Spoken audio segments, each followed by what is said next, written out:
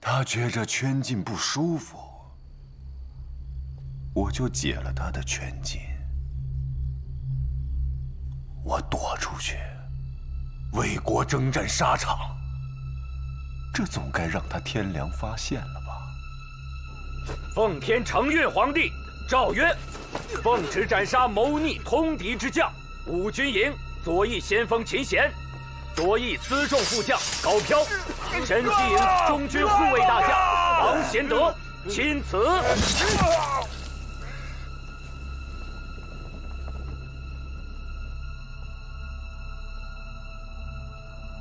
可我在瓦剌野先大营看到了他通敌的书信，是他在怂恿那些瓦剌人来合围我。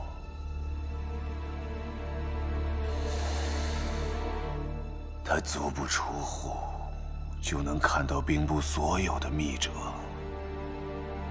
不问朝政，竟能让朝野之上一半的言官为他歌功颂德、挑拨君臣。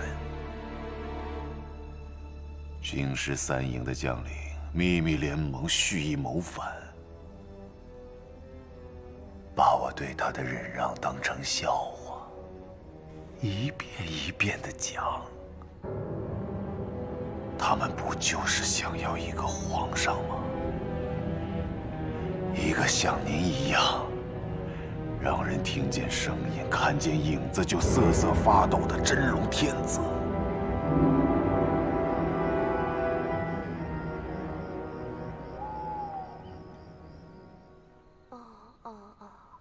不哭不哭乖。玉儿是渴了，去给她喝点水。是。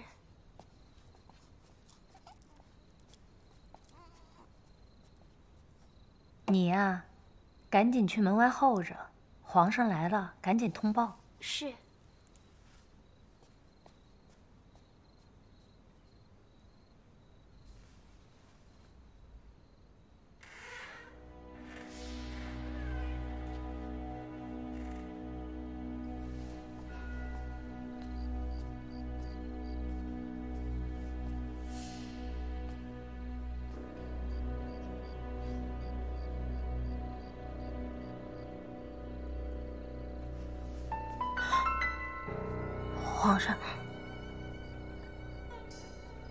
皇上来了，怎么也没有人通禀啊？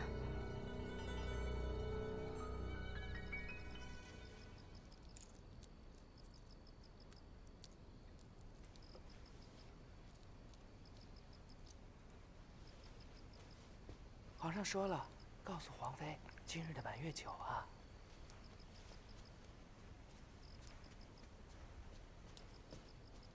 下去吧。皇上的意思，想请您今日抱病，就不用参加皇后宫里的满月酒了。什么意思啊？让我自己抱病，这什么意思啊？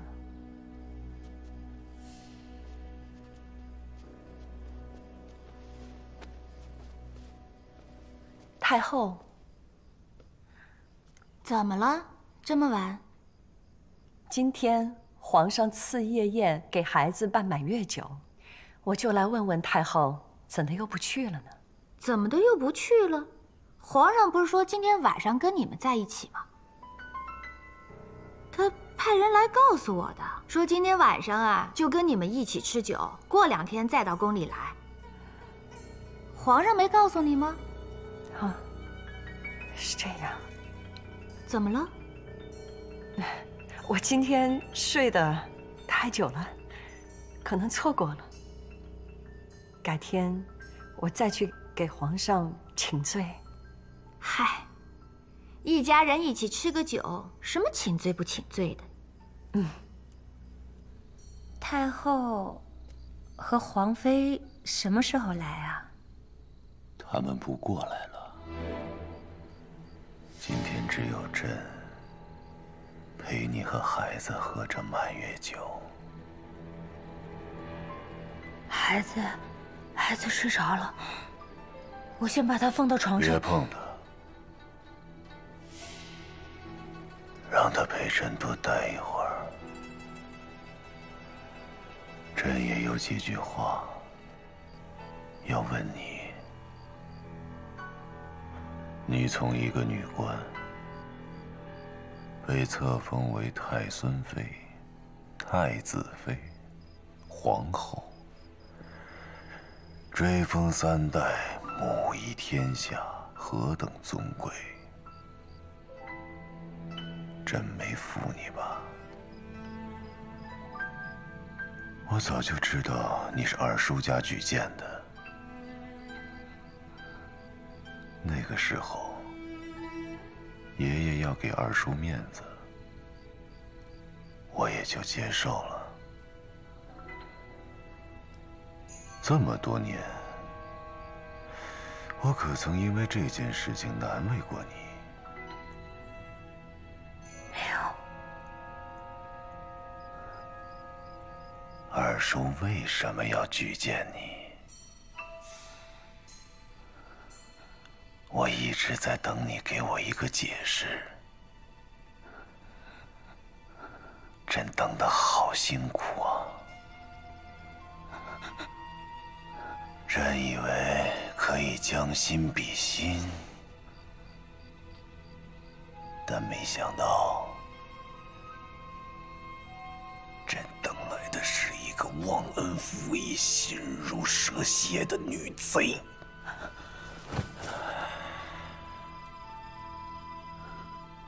今晚锦衣卫在满城搜捕，过了今天晚上，所有纠缠朕、羞辱朕的事情，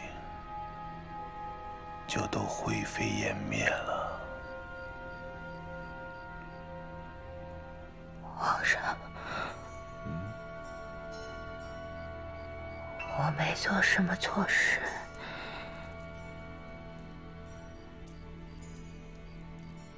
你偷了北京城的官房，送他出城。那个时候我就百思不得其解，为什么？为什么？你知不知道，我为了把他从关外带回京城，我花了多大的力气？你放他走，害得我差点死在山东。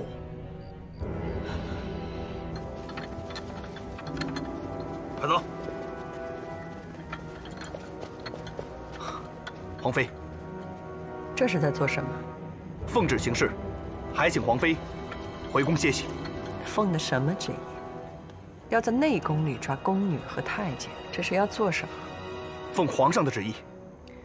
你们带刀惊扰了我，连句明白话也没有，我只好去问问皇上了。皇妃，你就不要再为难小人了，这真是皇上的旨意。把皇后宫中所有的宫女太监，还有和汉王勾结过的内官们，全部抓走，还请皇妃回宫歇息。我要听实话。皇上，皇上，皇上，你这是在干什么？皇上，你疯了！皇上，你也知道。皇上，什么？你们什么都知道，你们都在瞒着朕。没有，皇上，你又是听了谁的流言蜚语？你回来是要欺负孩子，欺负女人？皇上，我说了，我只要听实话。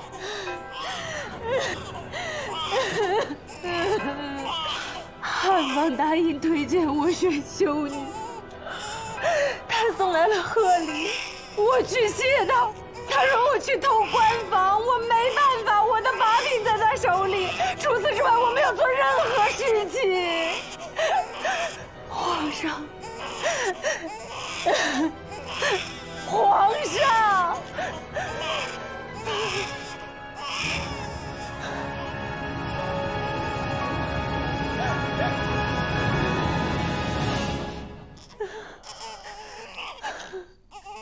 来人！皇上，皇上，看着他们，别让他们动，别让他们死。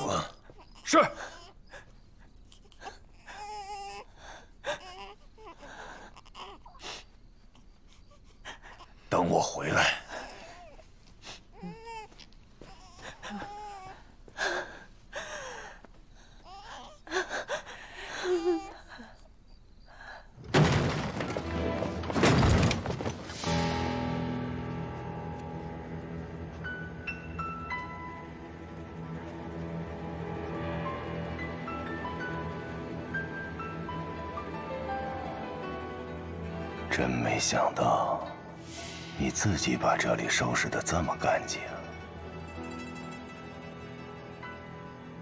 皇上，你怎么才来呀？我等你很久了。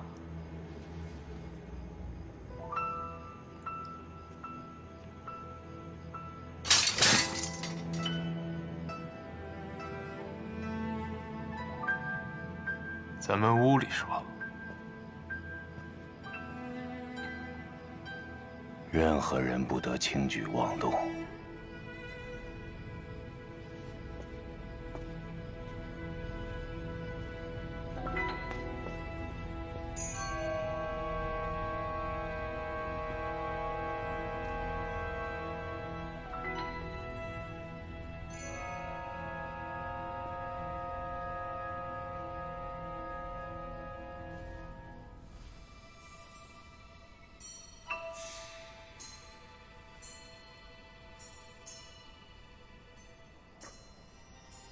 皇后，到底是怎么回事？你还知道什么？我还知道你勾结马哈木，告诉他们明军的行军路线、大营位置、军队实力。大明败了，对你有什么好处？难道你打算把长城以外的土地都让给他们？因为我本来以为你会死的，然后我来收拾局面。爷爷最后一次御驾亲征，也是你在通敌卖国，致使明军大败。是你杀了爷爷。老头子本来身体就不好，我打算把他活活困死。可没想到被你小子占了先机。大侄子啊，你当了皇帝，不应该好好谢谢你叔叔吗？你知道这么多事，但你知道你爹是怎么死的吗？你还记得侯太吧？你爹的贴身太监。他是你爹从上医院太监里提拔上来的，懂一点医术。每次你爹身体不济的时候，侯太都会帮你爹找一些滋补的药。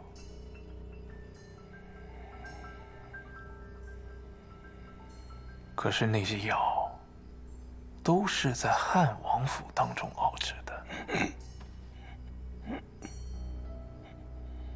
用最好的关东参、血蝉配制。只可惜，这种药每种配方只要多那么一点点剂量，就变成了毒药。我本来打算回来帮你把你爹的后事办了，然后再把老头困死，天下不就太平了吗？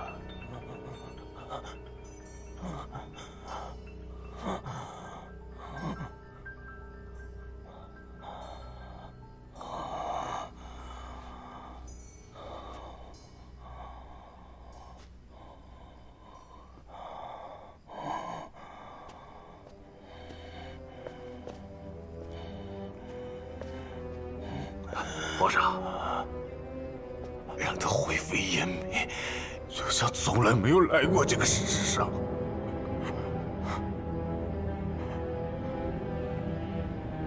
后太，给我传后太，传后太！别在这跪着，去把后太给我找来，快去找后太过来！京城三营那些叛乱的将领都砍了吗？传兵马司的人过来见我，快去！对了，我要去哪儿来着？好像什么人在等我。皇上，您刚才在皇后宫里。啊，对。我去皇后宫里干什么？皇上，侯太头年就病死了。他老家是哪儿的？让锦衣卫去拿他，他没死。皇上，我问了好多人，侯太死在宫里，也没有子侄家人，几个同伴就给他埋了。你也是汉王的人吧？皇上，我不是皇上，我是您的人呐，皇上。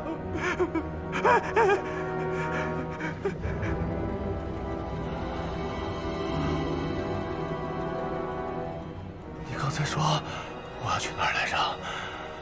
您刚才在皇后宫里，突然又去了汉王府。啊，对。我怎么不记得了？皇上，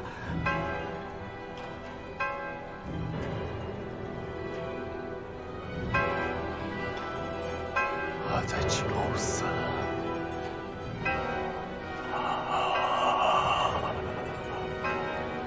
他在求死。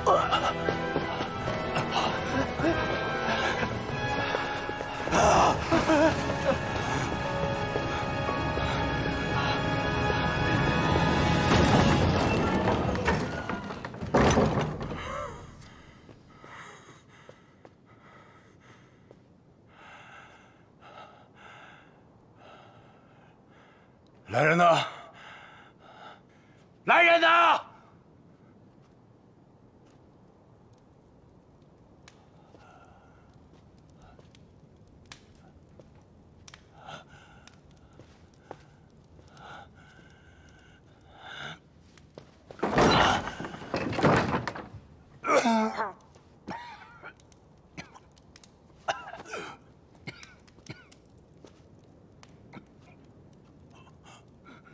大侄子，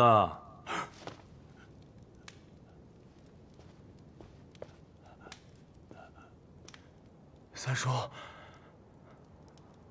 二叔呢？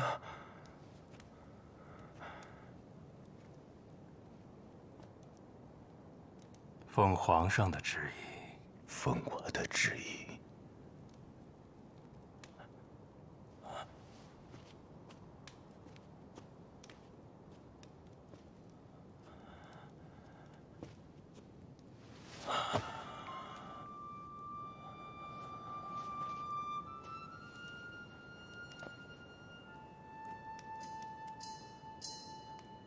喜欢吗？你为什么会在这儿？我来给二哥送别。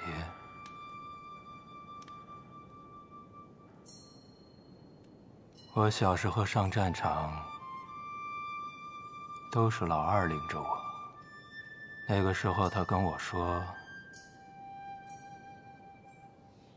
你就闭着眼睛往前冲，有刀剑。”我替你打。说起来，好像上辈子的事儿似的。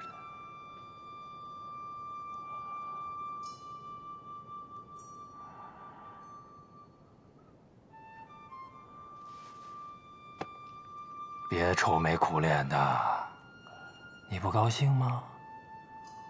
今天晚上所有参加密谋造反的都死了。宫里的暗桩也都被清除了，我可从来都没骗过你。为什么？什么为什么？为什么二叔要求死？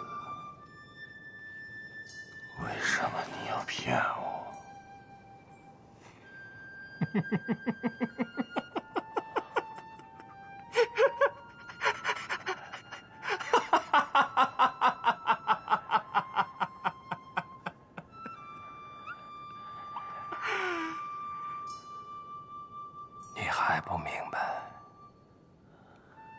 我们还有什么机会？你小子是真的聪明，把我们两个的路都堵得死死的。仗打赢了，威望之高绝无仅有。我说，老二，也许20年、30年，我们都报不了仇了。老二说，那50年、100年、200年呢？你现在赢了，我们得在时间上打败你，让天底下的人都知道，将来在历史上记着，宣德这一朝的皇帝杀害了自己的亲叔叔。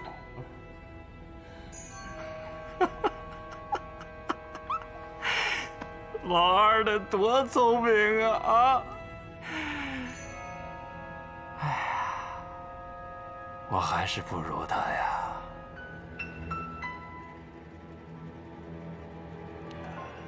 你已经输了，大侄子，那就劳烦你也送三叔一程，去陪你二叔去。赢的人不能死，得活着。我会给你找间小院子，3餐饭食，4季衣裳，好生养着你。只是没人跟你说话，你就带着你的那些秘密一起发臭流脓吧。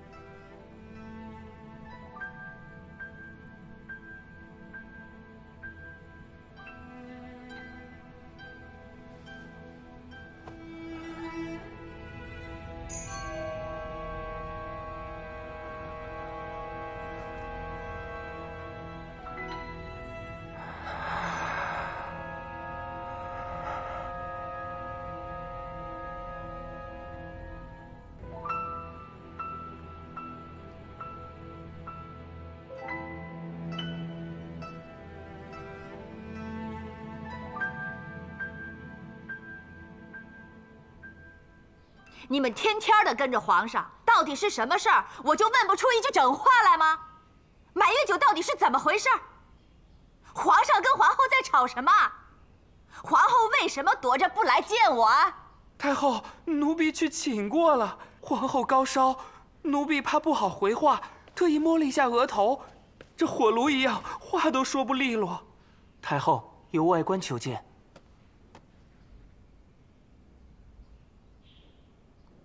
让他们在书房等我。打扰太后，下官请罪。我没那么些客套。皇上到底是怎么回事？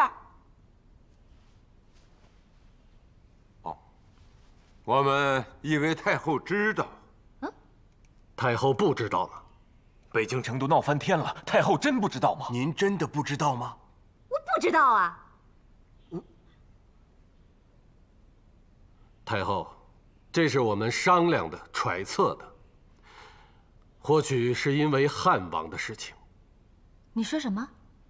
皇上一夜之间杀了汉王，圈禁赵王，京师3营斩首6员大将，囚禁33位和汉王有勾结的言官。一夜之间，北京城风声鹤唳，人心惶惶。皇上突然躲了起来，大家心里更是害怕，到内阁要个交代。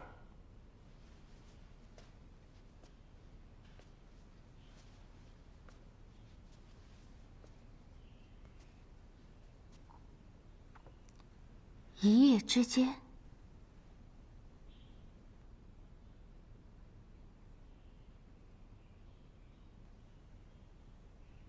你们说的都是真的？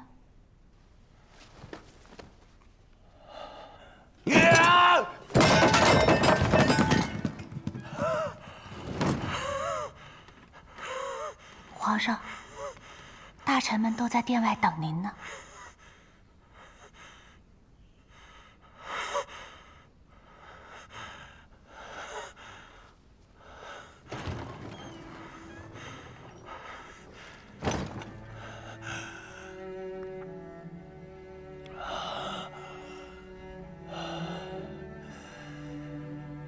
什么十殿阎罗？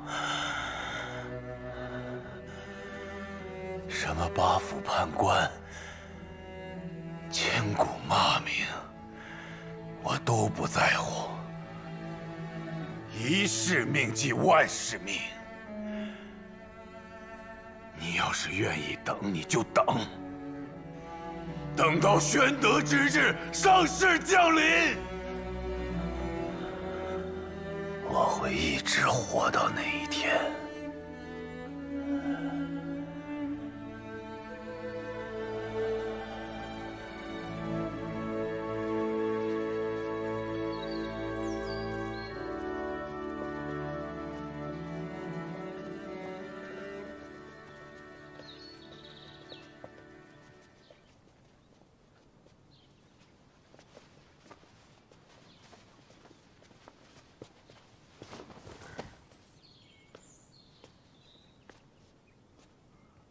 皇上呢？回皇妃的话，皇上在殿中祭拜，不让任何人进去。都祭拜2天了，不吃不喝，是打算要在里面成仙吗？把门打开。小的不敢。不敢。皇妃。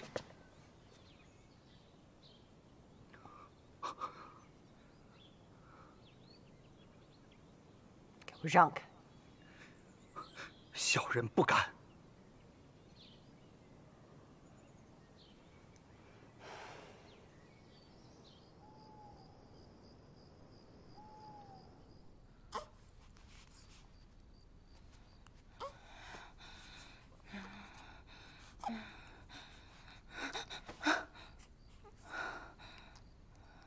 没事了。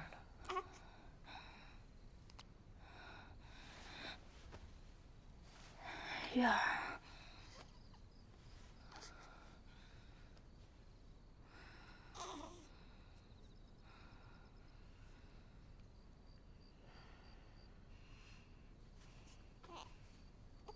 我睡了多久？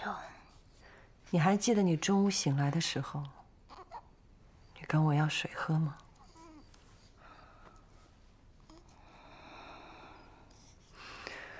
谢天谢地，你又闯过了这一关。太医说，你急火攻心，全身的血脉都堵塞了。你要是醒不过来，这天底下就只剩我一个人了。你放心，我活不了多长时间了。皇上不会让我活着的。皇上他把自己给关到宗庙里，已经几天了，吃喝都靠锦衣卫晚上悄悄给他送进去。他也不让人近身。听锦衣卫说，他每天都在睡觉，有时候会醒过来，自言自语一会儿，又睡着了。他杀了汉王。是。你回去吧，他很快就会来杀我。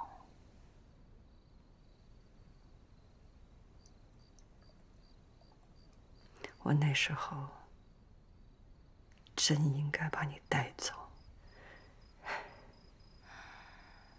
靖难那年，你我看着父母被杀，你该带我走，可是你逃了，多年以后，你回来了，让我叫你姐姐，说要带我走，要教我做人，可笑吧？你说的没错，这话梗在我心里很多年了，一直都没敢提起。当时我没有能够抓住你，一直内疚到现在。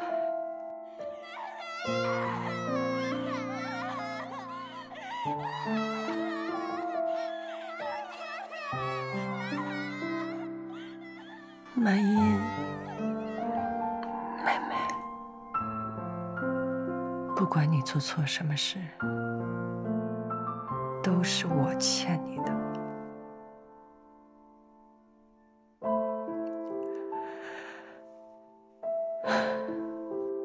可是话说回来，我那会儿也是一个孩子。我们两个路归路，桥归桥，你就别再说这种假惺惺的话了。满音，可你知道我最大的错误是什么吗？生而为人，我很抱歉。对也好，错也罢，我是个坏人，我自己的路自己走。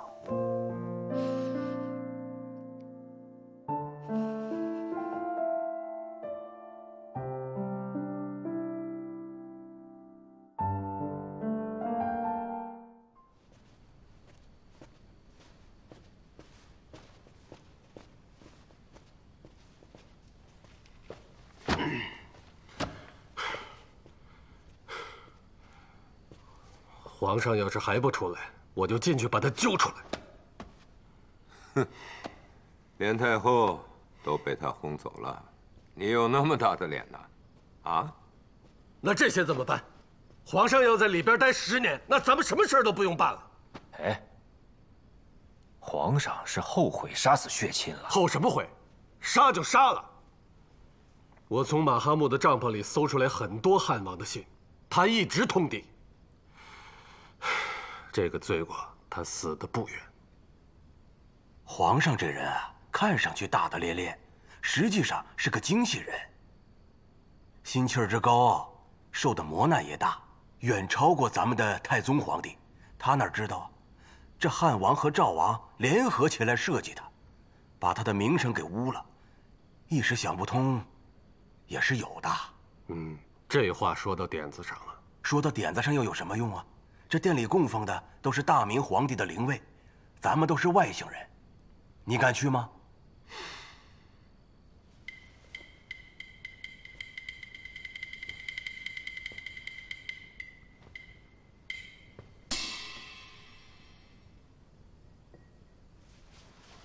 我想了几句话。孙皇妃当年跟着太子爷办事，理路清楚。应该再让他去试试。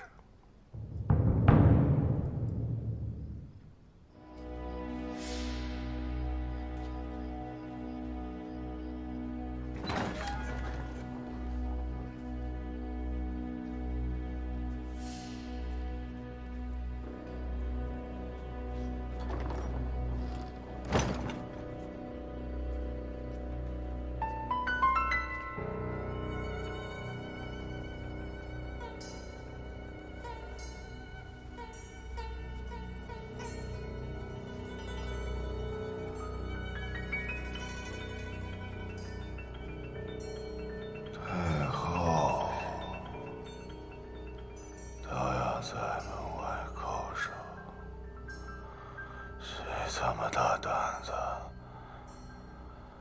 不想活了吗？皇上，你已经躲在这里11天了，你要是再不出去，就该成个笑话。我奉太后的旨意来劝你。滚！我滚可以，不过我有几句话要说完。于谦让我转告你，他说：“大火有烟瘴，大水有阴沟，王道有阴谋。这世间万事万物皆有缺陷。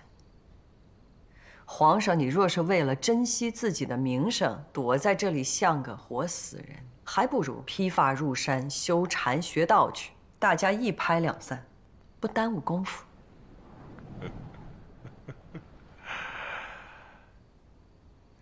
这种大逆不道的话，只有他敢说。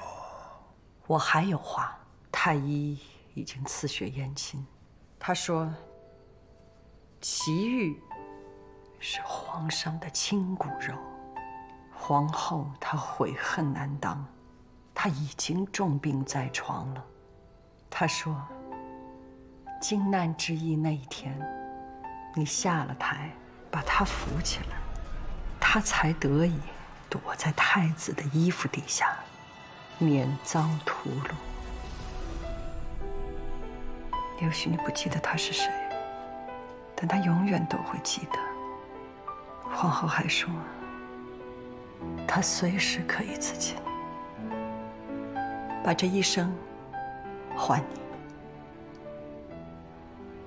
皇上，这么多人在我身旁，一个一个的离开，我真的不想再失去你了。我知道活下来是一件很辛苦的事情，可是你还有太后，你有孩子，你还有我。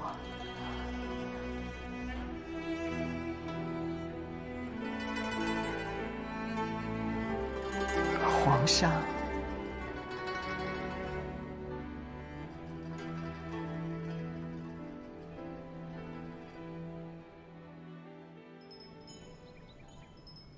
察皇后胡氏远浅福薄，难当中宫之责。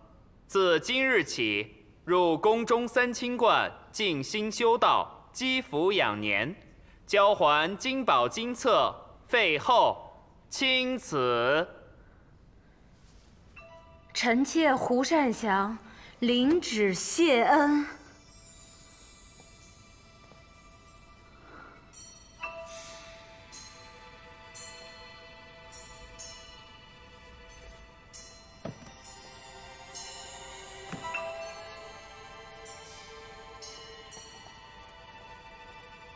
皇上对祁煜是怎么安排的？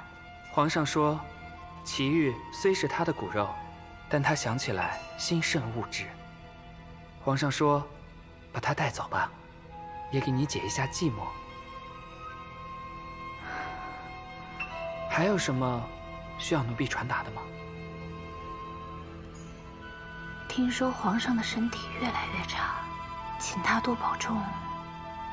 我日后在道观之中会日日为他祈福，愿意减少自己的寿命来为他增寿。另外，我还剩一箱首饰，做道士也用不着了，请你交给孙皇后，算是我的一份贺礼。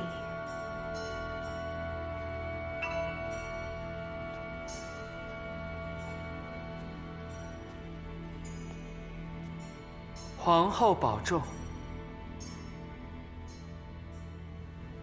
我的小米饭熟了。